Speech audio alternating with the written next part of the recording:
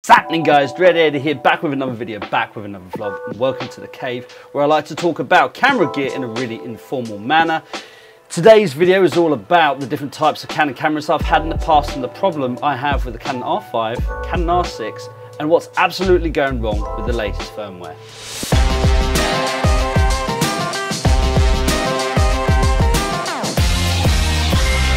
What's happening, guys? Thank you for clicking on the video. Please like and subscribe and encourage me to make more videos in the future. So welcome to 2022, new year, new me and all that rubbish. But I just want to talk about general camera gear, and there's one huge thing that I don't think is being spoken enough about the newest cameras and the latest firmware, but we'll get to that. So I've had Canon cameras from day one. Being a photo and videographer, I need a camera that can kind of do both. So straight out of university, I got the 7D, which people always used to say was a sports camera. And then I had the 5D Mark III, and I actually bought the 5D Mark II after buying the Mark III, just because I loved the sound and how earthy and slow, and it was just a really charismatic camera. And then I went from the 3 to having two Mark IIIs to buying a Mark IV. Sold one of the Mark IIIs, and on a recent trip, I say recent, a couple of years, on a trip to Japan, I bought the 1DX Mark II, which of course Peter McKinnon and all the YouTubers are using. Totally stoked and happy to finally be able to afford that kind of camera. But in recent years, the Canon camera series have given birth to the cameras such as the R5 and the R6, and more recently the R3 and the R5C, the cinema camera. There's too many different variants, okay? So going into the future, and the 1DX being such a massive camera, I decided to get the R5. Absolutely love this camera. The autofocus, this is what we're using now. It can shoot Canon Log 3, which is what I'm shooting now, so hopefully the colors are okay. And absolutely fallen in love with it. It's enabled me to do so much more with my photography and videography.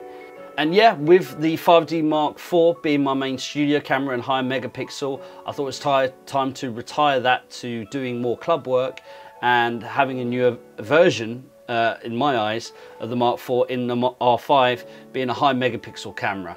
Even though it is high megapixel, it is still really, really good in low light.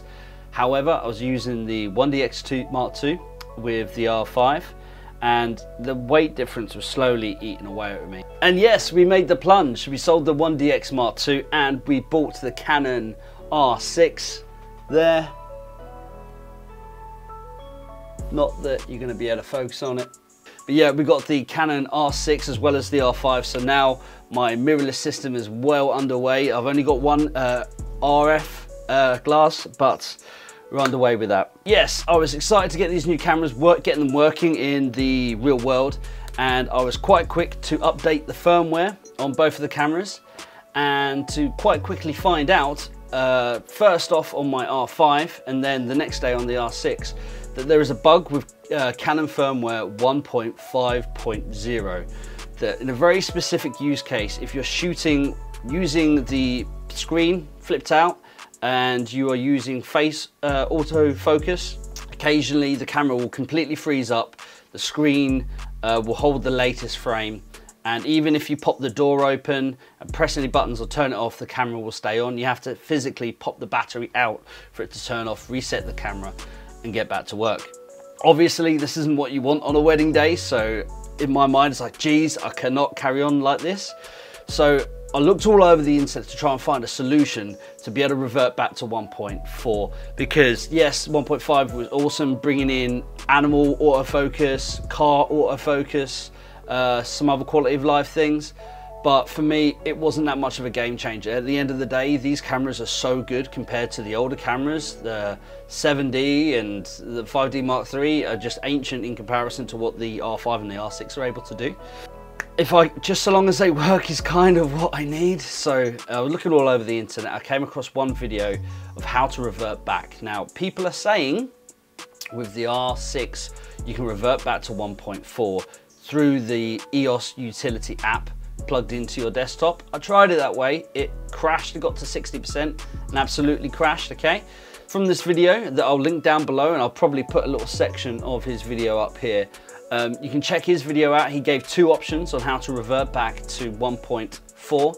The method that worked for me is the method I'm going to tell you now, and I'm going to film it afterwards with my camera so you can see how it's done, okay?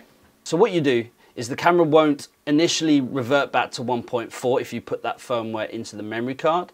So what you have to do is put 1.5 into a memory card, into the camera, and as soon as you put that in, you go through the process, the app within the camera. I'm going to show you here so we can do it at the same time. The way that worked for me is using one same memory card, put the 1.5, the most recent firmware on that memory card, put it in the camera, and then go to the firmware installator.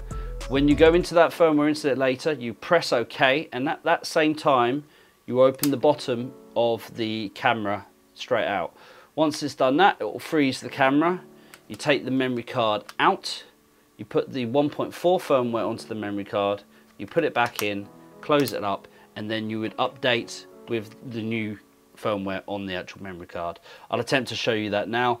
Hopefully you guys have some success with that. I am not recommending this, but if you need your camera for a professional use case and you're getting the same problems as me, hopefully this is a temporary solution that will keep you going for a little bit longer. On the camera, here we go. I put the 1.5 firmware on here. However, I'm already at 1.4, but I'm just showing you as a process how to do it anyway.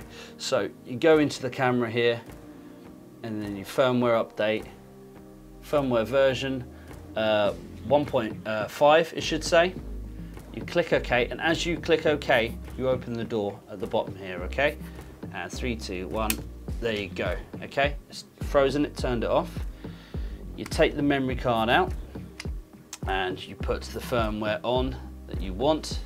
So here we go, I've got the firmware with the 1.4 on here, and I put it back in, close the door with the batteries as well, and then it will load the program, and it will show you the firmware of 1.4 for you to be able to upgrade from.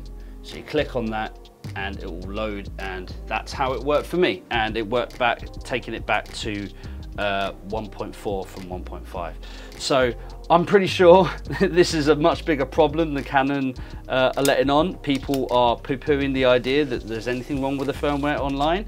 However, I had both issues with my Canon R5 and my Canon R6. So I'm staying at 1.4 until they bring out 1.6. But I hope this was helpful. I hope this was interesting. Please like and subscribe. So I'm just going to leave it there till the next video. I'll see you guys later. Peace.